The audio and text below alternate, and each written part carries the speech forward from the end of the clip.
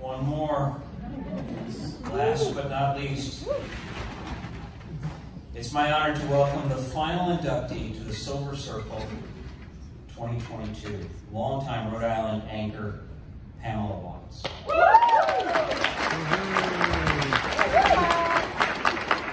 Pamela's television career spans nearly 40 years, all in the Providence market.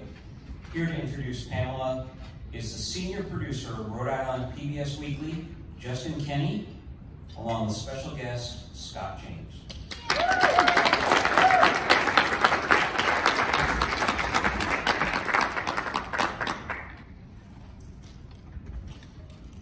Good evening. As mentioned, my name is Justin Kenny. I'm the senior producer of Rhode Island PBS Weekly. I'm a last-minute replacement for our executive producer, Barbara Dury, who is not feeling so well tonight. I found out today at around 2:45. The good news for you is I only had time to write 3 sentences. As somebody who grew up in Rhode Island, Pamela Watts was always the face that we saw every evening on our television sets. Back in January, I had the opportunity to join our broadcast, and I have to say it's truly an honor to work with her every day, and it's a great honor for me tonight to celebrate her career. Pamela's generous spirit, along with her talent, crisp writing, journalistic integrity, and wonderful storytelling have brought much to our broadcast. While we've known Pamela a relatively short time, Scott James, with me, has worked with her from the very beginning of her career. We'd like to thank you for everything that you've done and helping move us along with Pamela's application and producing the video as well. Before turning this over to Scott, however, I want to say, Pamela, thank you for joining our broadcast. It has been a wonderful ride. It's been short, but we're going to go much longer. From the entire team, Barbara, Michelle, Isabella, Ross, and Mike, congratulations on this incredible achievement. We're all looking forward to all the great stories to come, and we love you.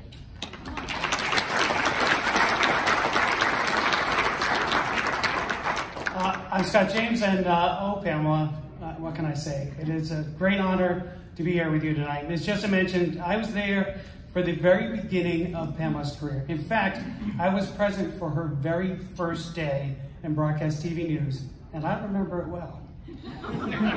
One of the jokes we like to say about covering the news in Rhode Island is that on a slow day, you can do a corruption story. That's because the state, someone you know, has a little problem with crime. Well, Pamela had just walked into the newsroom and big news hits. New England boss Raymond Patriarca is dead. The news director points to Pamela and tells her to put together a comprehensive package on Patriarca's life of crime, and she has 2 hours to do it. I'm not sure Pamela had even met with HR or found the restroom yet. She certainly had not seen the station's disorganized archives, some on film and some on 3/4 tape. I was barely past being an intern that day and remember thinking about the news director, is he high? Turns out, yes. It was the 1980s, and I will say that, eventually that news director found God and sobriety, so it all worked out really well. But at that moment, it was nuts in that newsroom. Well, Pamela survived the Patriarca obit, and we bonded. Pamela is more than just an accomplished journalist. She also has this innate joy that fills up a room and those around her. In a short time, I went from barely being an intern to become the news director at Channel 6. And I was blessed to have Pamela as a colleague all those years. We've been friends every day since. How many people could you say that about? Now, don't take my word for how amazing she is. Let's look at a video retrospective of Pamela's career as narrated by Silver Circle recipient Ken Bell. Good evening. Welcome to Rhode Island PBS Weekly. I'm Pamela Watts. Pamela Watts, a veteran journalist and fixture on Southern New England television. She's a beloved hometown favorite as Rhode Island is clam cakes and stuffed quahogs. Pamela grew up in Rhode Island, went to college there, and has always called it home. Even early on, she had the instinct to spot a newsmaker. Rhode Islanders first heard Pamela on the University of Rhode Island's radio station. Then, she was hired by local radio, starting professionally at age 19. In 1983, She made her debut in television news at the Providence Journal's groundbreaking local cable news, covering the Bedford, Fall River, and Dartmouth. This is WLNE News. Hey, good evening, everyone. I'm Pamela Watts, and here's what's happening on this Sunday night. By the next year, she was an anchor and reporter at WLNE Channel 6 in Providence. An American warship is hit in the Persian Gulf. Good evening, I'm Pamela Watts. It was the beginning of a 15-year run at the station. Pamela launched Channel 6's morning newscast. She also helped create the station's 6 Live at 5 broadcast. And she became known for her one-on-one interviews with the day's newsmakers. Her skills soon earned her the anchor chair of the station's main newscasts at 6 and 11 p.m. And she was awarded the Emmy for the best anchor in New England, twice. It was more than her journalism that brought her the praise of her colleagues. In a business known for sharp elbows, yes, Pam really was that nice. But all those years at Channel 6 were just the beginning. From Eyewitness News, this is High Speed News on WPRI.com. The next chapter brought her to WPRI TV Channel 12 in Providence, where she anchored the morning and noon newscasts and more one-on-one interviews. It's been noted that political pundits and commentators and comics have been a lot tougher on you than they've been on your opponent. That has got to sting on a personal level. How do you deal with that?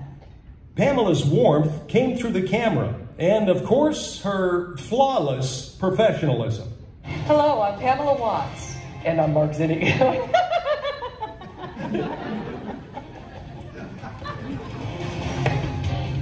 Hello, I'm Pamela Watts.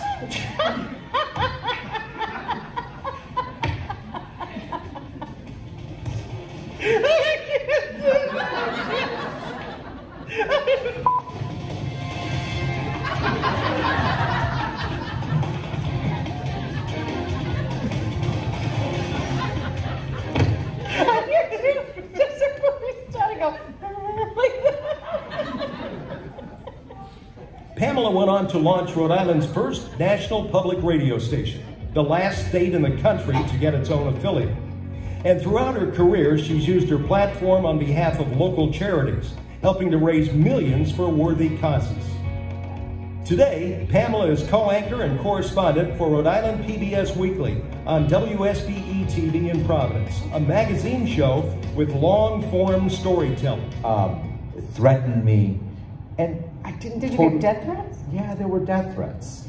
Things of like people saying he needs to be brought to justice. How old were you when you first realized, I'm not a girl? Probably around 4 years old. With Rhode Island PBS, Pamela's career has come full circle. She began in Rhode Island and continues in Rhode Island. And now she's welcomed to the Emmy's Silver Circle. It's recognition of Pamela's natural news instincts, charm, and goodness under pressure. And always, always professionalism. Hello, I'm Pamela Watts. I don't think I can do it. I'll do it alone. I tried that time, I swear.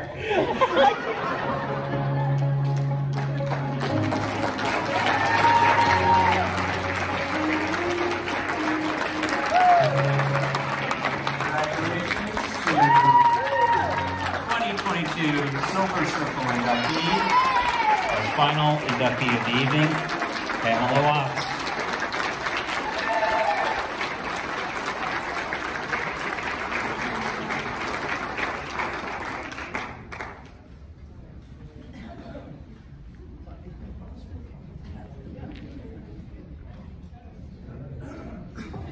I may never live this down. Well, one thing I know about everybody in this room is that you all love a good story. So I got a good one. As a freshman in college, I was in my first journalism class, and our professor, Peter Brown, Deborah, we all know, Wilbur Doctors, he's pounding away about truth and fairness and ethics, and he said you cannot report something false as fact because it would harm a person's reputation, and their well-being. So he says, you can get sued for this too, and there's a name for it. So I'm sitting here thinking probably about the next frat party. And next day comes the quiz, and he asked, what is it when you report something as that's false as a fact? You can be sued for, and I swear to you, this was the response I put down on the quiz. You can be sued for defecation of character. That's how I started. He gave me an A. He was going to read it to the class, but he couldn't stop laughing. And then we had a little discussion about accuracy in journalism. But, I believe that the greatest honor anyone can receive is the recognition from their peers. That's what the Emmys are about, and that is what the Silver Circle and Golden Circle is about tonight, the Gold Circle. And, I want to say a special thanks to the Emmy Board of Governors and to the Board of Selection for this tremendous honor. But as everybody said tonight, we're being awarded for doing what we're passionate about, being passionate storytellers. And, despite all of the frustration and the challenges of this business and the heartbreak that we've probably all been through, you get, as people mentioned prior to this, you get a front seat to history.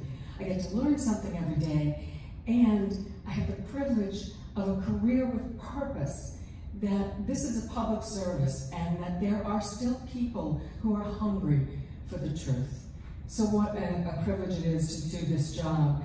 I am very grateful to Rhode Island PBS for giving me an opportunity to continue being a storyteller, and to my boss, Barbara, who conspired behind my back. I didn't know they were doing this to nominate me for this true honor, and also to Justin. I'm sorry she couldn't be here tonight, she is okay, but she has really brought such not only an opportunity to me, but also the opportunity to get her guidance, because she's a veteran of 60 Minutes. And so she can always tell me how Don Hewitt would do it.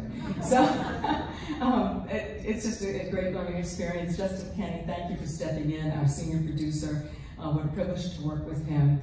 And first, Scott James, who wrote that story about me. I don't know what to say. He is the best friend anyone could have in this lifetime. I wish you all could have a friend like him.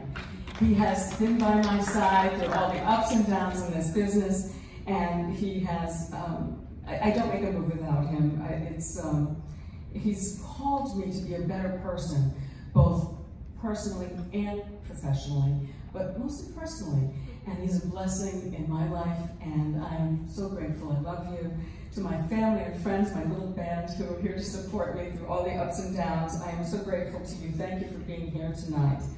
And of course, what a wonderful career that I've enjoyed. But my greatest achievement, I have to say, are my children who are here, Andrew and Paige.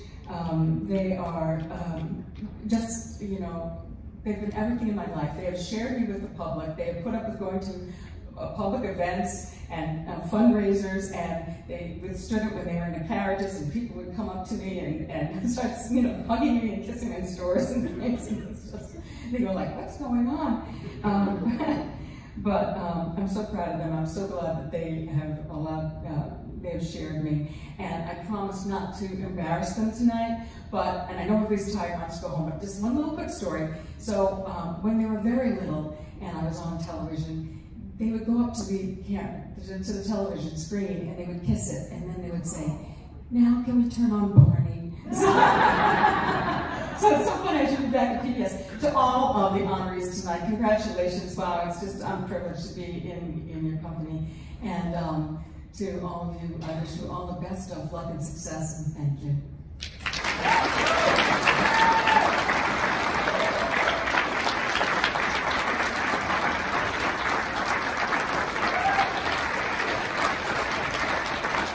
A round of applause for all of our inductees this evening.